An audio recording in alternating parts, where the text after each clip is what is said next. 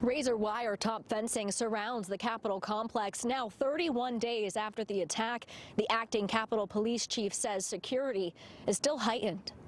The U.S. Capitol calm Saturday, a striking difference to the scene 1 month ago when a pro-Trump mob stormed the Capitol. Our department was challenged like never before. Acting Capitol Police Chief Yogananda Pittman shared her thoughts on the anniversary of the attack, which claimed the life of Officer Brian Sicknick, who was honored at the U.S. Capitol just this week. We will remember his sacrifice and then others that day who fought so hard to protect the Capitol and the Congress. Pittman says while they continue to look into what happened on January 6th, the Capitol remains under strict watch. To protect Congress during this heightened threat environment, which we continue to operate in. Pittman is calling for permanent fencing around the U.S. Capitol as police and lawmakers look at ways to keep those working inside safe. Do you solemnly swear? This week, the Senate will begin the impeachment trial against former President Trump, who is charged with inciting the attack. If all Democrats vote together, they'll need 17 Republicans to join them for conviction.